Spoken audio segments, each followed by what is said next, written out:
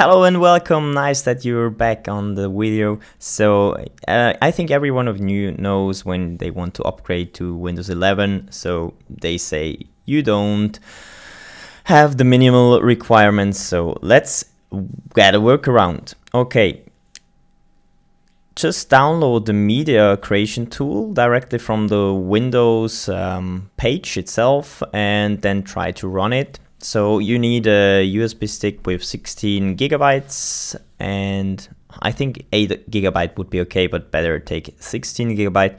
So just run through the installation and choose USB. In the list you can then select the USB device that you want to use. I just used the German version here. Okay, I didn't do it because I did it on another device, so everything worked for me. After that, you need to do a small change in the registry, so just type here regedit.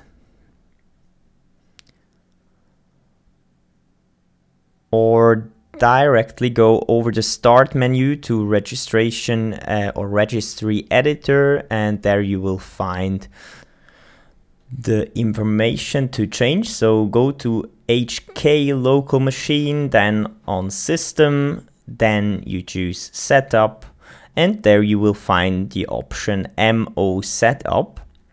Here you will create a new word 32 byte and just add that string to it. This is the name of the entry, and now choose change. So you change the value from 0 to 1.